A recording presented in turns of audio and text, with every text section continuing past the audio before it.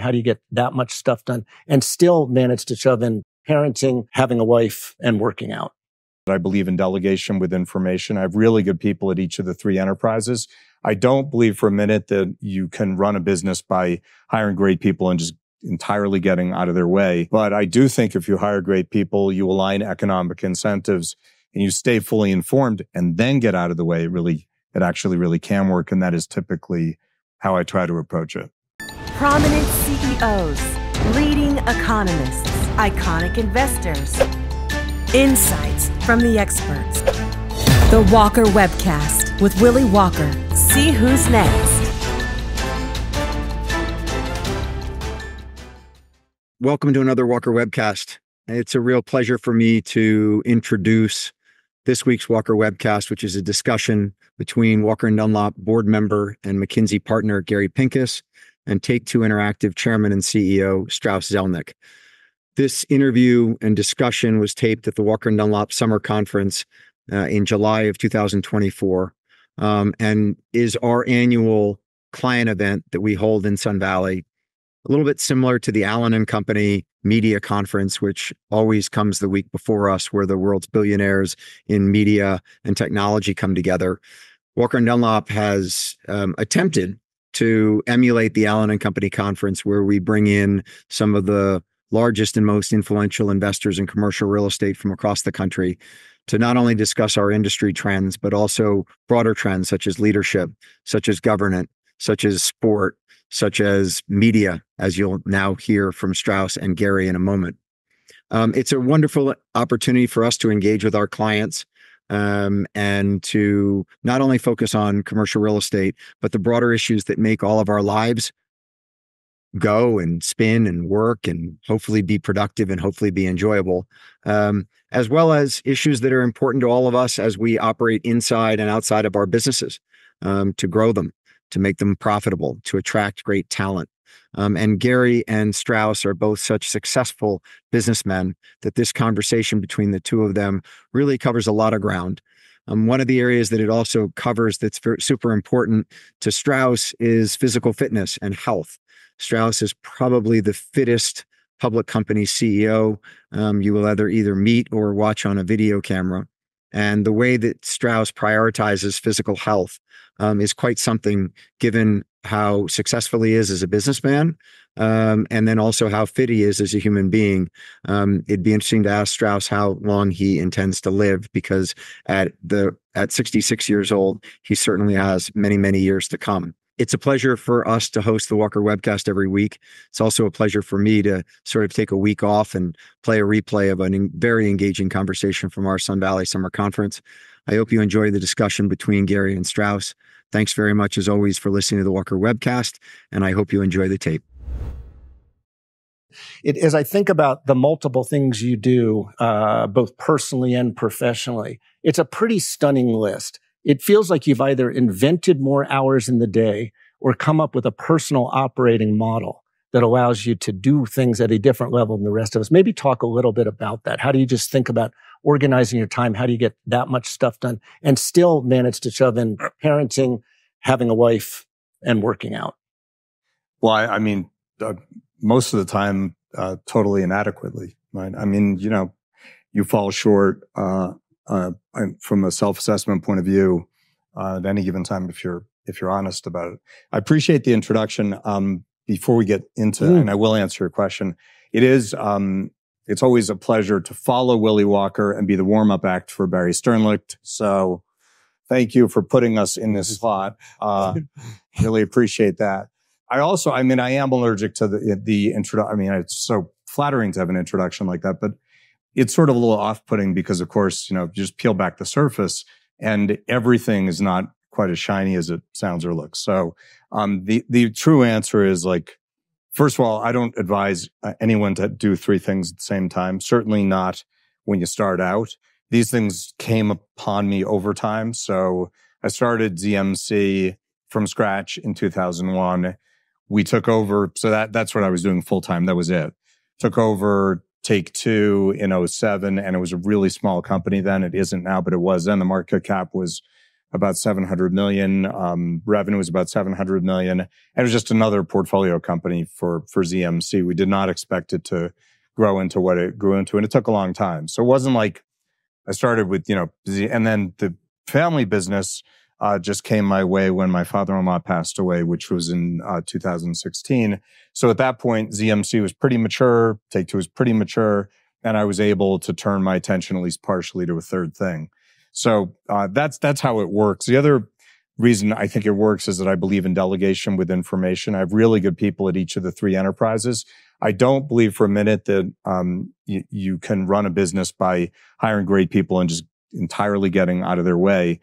But I do think if you hire great people, you align economic incentives and you stay fully informed and then get out of the way, it actually really can work. And that is typically how I try to approach it. On that last point, Strauss, when you say fully informed, do you have a set of metrics that you expect to get on a daily basis, weekly basis? What's sort of the operating rhythm for those three? It's weekly. And actually, I think this is a question I'm often posed by people I'm trying to coach, which is another thing that I actually spend a lot of time on, which is how do you interact with your teams? I don't really do one-on-ones because I've just too many colleagues. I've got at last count, about 17,500 people in the system.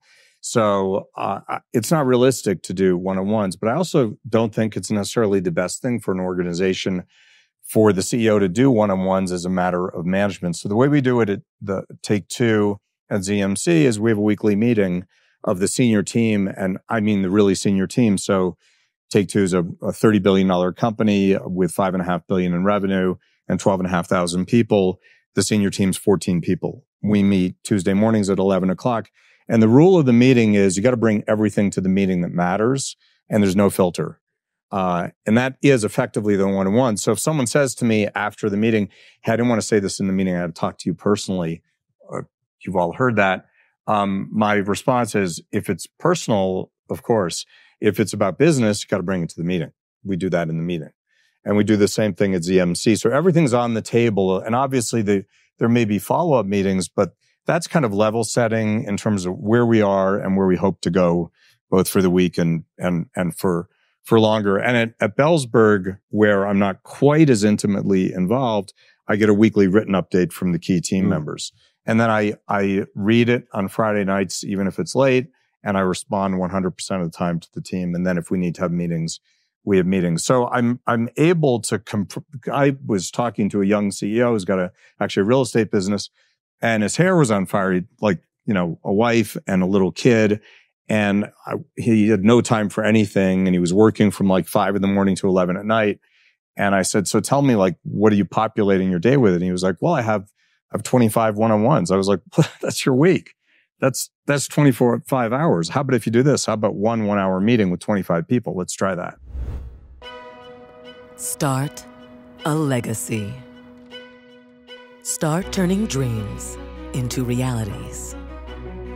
A better world begins with you. Better communities start with us.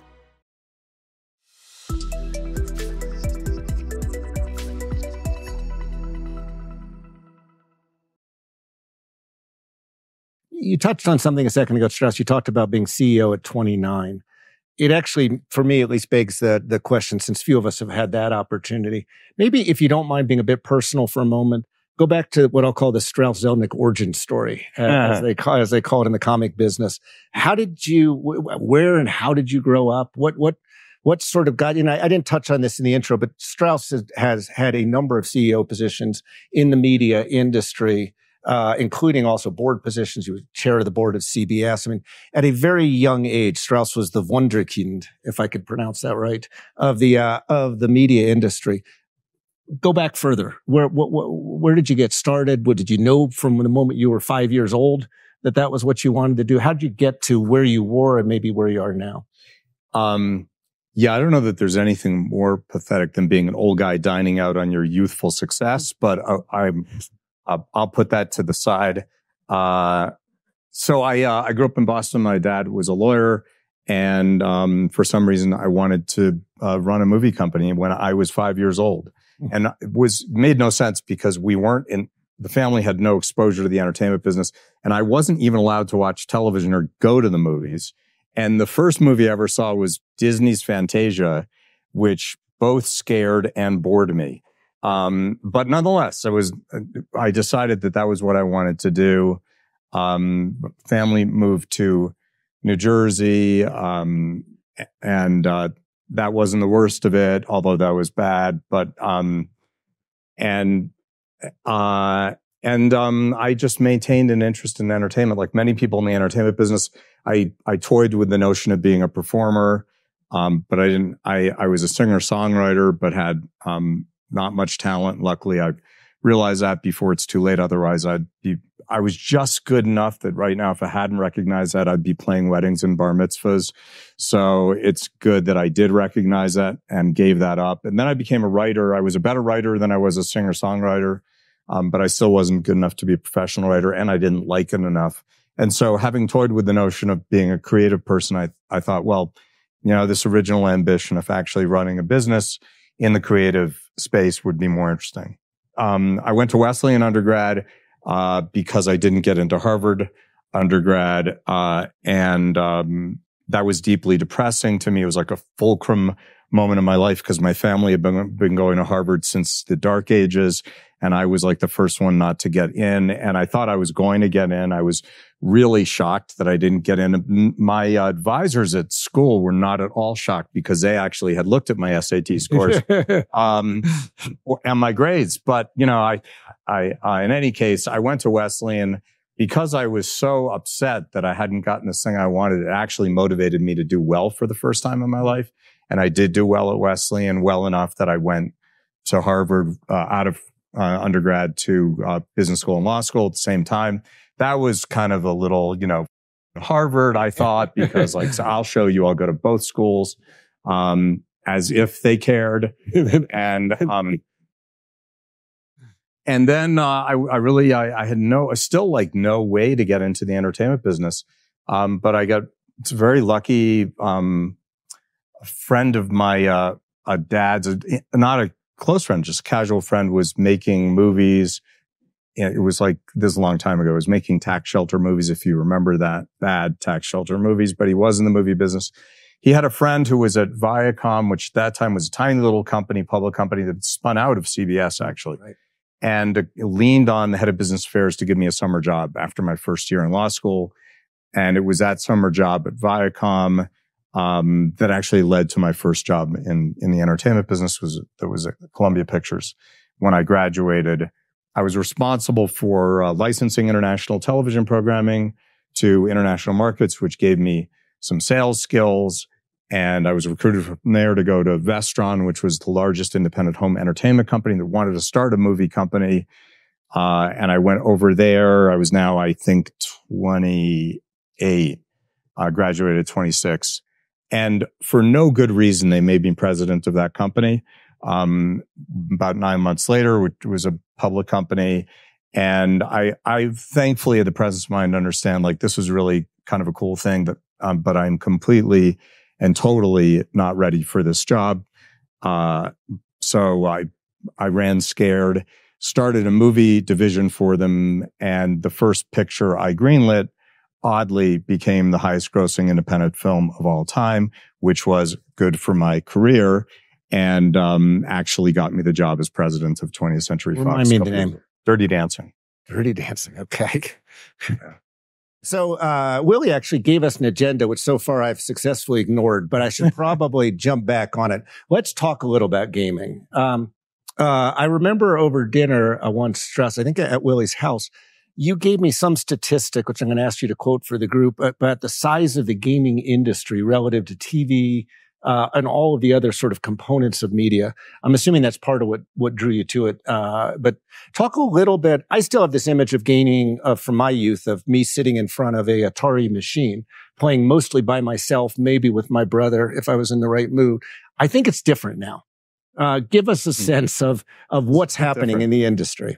Well, look, I mean, it sort of picks up where I left off. I was head of Fox for 4 years. So I'd been in the movie business successfully for 7 years. And there's a great Buffett aphorism, which I'll butcher, which was, if you take a bad business and a good management team, over time, it is the business's reputation that will remain intact. And I realized the motion picture business was just a bad business. And I don't mean bad, like unpleasant, because it was fun. I mean, the underlying economics were terrible. So I was at Fox and trying to figure out whether I was really going to dig in and stay in the movie business and or do something else. And I thought, what I really want to do is, first of all, something more entrepreneurial, but also what I really want is to work in the movie business of 1927, not the movie business of 2000. So what's the movie business of 1927? I was like, it's a video game business. Now, at that time, it was a tiny little business.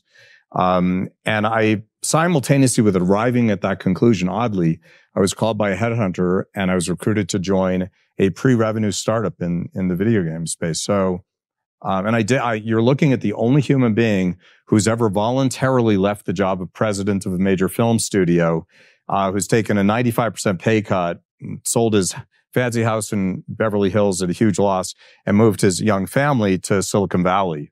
But I did. And, that was actually 1993. Boy. It was a really long time ago. And I was betting that the video game business would become the largest entertainment business. And thankfully I was right about that. So where are we now? The video game business is bigger than any other entertainment business, about $180 billion a year business. If you combine, linear television with streaming, actually, all forms of television are bigger than video games. Okay. For now, but not by much. And vastly bigger than music, which is a $30 billion business, vastly bigger than books, which is a $70 billion-ish business. So it's a massive industry, and it's America's pastime. Hundreds of millions of Americans play video games. And interestingly, to your point about like who's actually playing them, the average age of a video game player is 37, and the skew male to female is about 55% male, 45% female. Or said another way, because this you would think this audience is like completely devoid of gamers. How many of you play video games, mobile or console? Raise your hand. So actually, it is pretty small. I'm surprised that there's not. No, there's more hands going up over here. I just thought they were a little skittish to put their hands up. But actually, most women actually over the age of around 35 do play some mobile games. So it's unusual that there were fewer hands here. But people think of like, is this male dominated? It's like, well, actually, no. Most women play video games. And it's social now, if I understand. My vision of the adolescent male is actually not it's clearly not demographically right. Well, I mean, how many of you, I'll try again. How many of you have teenage kids? Okay. So your teenage kids do have headsets on, are playing video games, and are talking to their remote friends when they're playing video games. And they're not in the basement. They're in the family room. And generally they have friends around when they're doing that. I'm going to shift to another of the topics I promised Willy we'd cover, and it does tie back to gaming, but artificial intelligence came up in a number of the conversations yesterday. I wasn't sure if I was excited or terrified when Mohammed yesterday said ChatGPT-5, I think his phrase is unbelievable, because I thought GPT-4 was pretty unbelievable. And so you guys have been working with artificial intelligence in some form for probably longer than almost any other industry. And even Willy mentioned AI goes back 70 years, longer than the internet, actually. Talk to us a little bit about how you've worked with it historically, and then is the new generative AI fundamentally different for the gaming industry, or you can even take it to the world at large? So the first thing is, remember, AI, artificial intelligence, is an oxymoron, as is machine learning. There is no such thing as artificial intelligence, and machines don't learn, right? These are, what you're dealing with is computations and algorithms, right? And what generative AI is a combination of rich data sets, compute, and large language models. And for those of us who haven't been exposed to generative AI until recently, it's a pretty cool looking parlor trick. But it is a parlor trick. It's just a super fancy parlor trick. So for the people who are telling you that machines through generative AI are going to become sentient, take over the world, become evil, and enslave us all, put your mind at ease. That's not going to happen. Ultimately, they are machines, or as the head of Boston Dynamics, a robotics company, said at a conference I was at, we do intentionally make these things with an off switch. So they're machines, and these machines are pretty extraordinary. But you're right. Since the dawn of the video game business, we've been using what is now known as artificial intelligence, which essentially is just, the ability to create material inside a computer and make it look real. That's what we're doing. Generative AI is cool for us, but is it really that much cooler than when you and I first used the internet a really long time ago, and we could actually make a query, a natural English language query, and get a response? That was pretty cool then too. And this generation of young people will see generative AI as just, table stakes, as it is.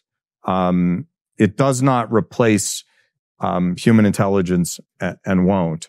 I love the fact that people are like, well, ChatGPT can ace the LSAT. It's like, okay. I mean, computers have been beating human beings at chess for a long time. It's just the same thing. But the LSAT, we don't, I don't know how many trained lawyers there are here. The LSAT doesn't mean that you can be a practicing lawyer. Like, I sadly have to hire litigators now and then. Like, I don't call up and say, what was your LSAT score? I want to know what cases that person won or lost. So ChatGPT will provide all kinds of work that previously was human work. And that is the story of the Industrial Revolution to begin with, and the history of computers. And yes, it's embedded in the video game business. Probably the best example for the 14 people here who play video games is if you play video games now, there's dialogue in the video games.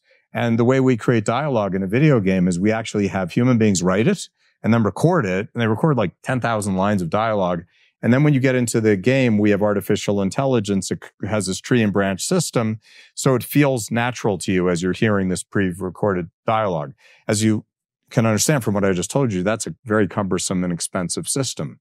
We're soon going to be able to train models inside our video games on the storyline and on the characters, but then have the dialogue be generated on the fly in a natural way, so that if Gary plays a game and I play the game, we have totally different experiences. But the dialogue that exists, which wasn't actually written by human beings, which was generated by the model, will feel really, really natural. Now, we're not there yet, but we will get there. Finally, how many of you are worried that, I'd love to see the answer to this. How many of you are worried that AI is going to cause you to be unemployed? Well, I'm retiring, so I'm less worried about that. You already have religion on this topic, clearly. That it's interesting, not one hand went up. But this is like an enormous fear. And when I speak publicly on the topic, like, people angrily say, AI is going to destroy employment. And what I remind people of is, just the short phrase, which is the Industrial Revolution and the advent of computer technology vastly increased employment, did not decrease employment. Now I'll give you a specific question. I'm sitting here with a McKinsey consultant. So I'm just going to ask you, Gary. 150 years ago, what % of the U.S. workforce was engaged in agriculture? 80%, I think. It's about 65 or 70, but you're very close. Today, we now feed all of America with our agriculture and most of the world with our agricultural exports. What % of the U.S. workforce is engaged in agriculture, which is to say farming? I think less than 10. 2%. I have yet to run into anyone, I've been around for a long time, who has said to me, it's terrible, I cannot get a job as a farmer. So that's what's going to happen with generative AI. The jobs that are being taken away are the jobs you do not want. And the jobs that you all do here, you all realize is that you all do not get paid for doing Excel spreadsheets. You may do them, but that's not how you get paid. You get paid for making really good and hard decisions, typically about making investments and managing investments and mitigating risk. There's no machine that's going to make that decision for you effectively. Why? Because if you all had that machine, you'd all have the same technology, and you wouldn't be able to trade assets or buy assets or sell assets. By definition, you're going to have to take your human intelligence and rise above that. Right now, many of you do use common systems that actually make investing and managing real estate more effective. But you don't use those systems to make the decision for you. And generative AI is not going to do that for you either. Well, let's use that maybe to jump to this question of investments. This is an audience that has probably got more than the average consumer's interest in things like interest rates, the macroeconomy, where people are investing. Maybe open-ended question, Strauss, points of view on not necessarily interest rates in the macroeconomy, although I'm open to that too, but because we talked about that a fair bit with Mohammed yesterday. But what are you getting most excited about as an investor now? And if you, with the real estate part of what you do, is there particular areas you're more or less excited about? Well, I mean, it depends on how you define excited. I'm scared. I think it's been a pretty tough time for the past couple of years, and I am in commercial real estate, and that's been pretty brutal. I'm an optimist also, and not an expert. My own view, though, is, for what it's worth, that things will continue to ease. I don't think, the people now saying they're going to get 3 25 basis point rate cuts between now and year end. I don't see that personally. I think we may get 1 or 2 rate cuts. I wouldn't be surprised if we had a total of 50 bips by the end of the year. I'd also, note that with all the shrieking around interest rates, Barry's talked a lot about this publicly. I'm sure he will again today. But the issue is really just how quickly the Fed changed interest rates, not the actual level of interest rates. It was the shock to the system and the fact that so many of us were, deeply affected by that in ways that we just couldn't get out of quickly enough.